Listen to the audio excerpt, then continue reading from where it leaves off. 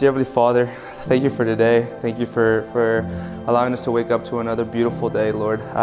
Lord, today is a day that you have ordained, and today you have called us to become one, Lord. I pray that today we magnify you, and that our marriage magnifies you, and that our relationship brings someone in and just magnifies the love of Christ that he has for us, Lord.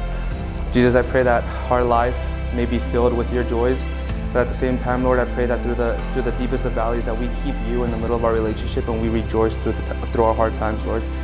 I pray that today you allow us to have fun with our family, our friends, but most of all, Lord, I pray that you allow us to enjoy each other in our presence.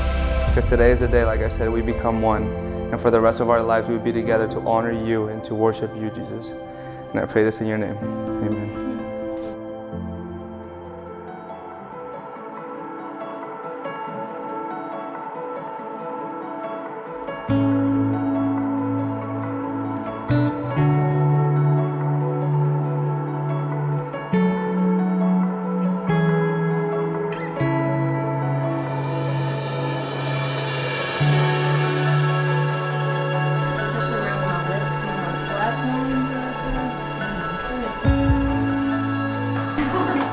It's just like a don't stop, you can't talk. God has affirmed us in so many ways. You got it, baby. Come on. That only he can, and continues to do so every day. So with that, I vow to keep Christ in the center of our relationship and to raise our kids with Jesus. I vow that Stets and I will be your #1 fans at any soccer game that you play in.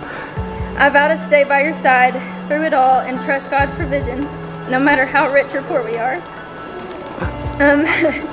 I vow to take you to McDonald's whenever you want. And lastly, I vow to love you unconditionally in the sickest of days or in the healthiest of days. Te amo para siempre. You're my best friend, and I'll never stop loving you. So. Love you. Stop! A lot of blood and I'm gonna touch you right now. You just start.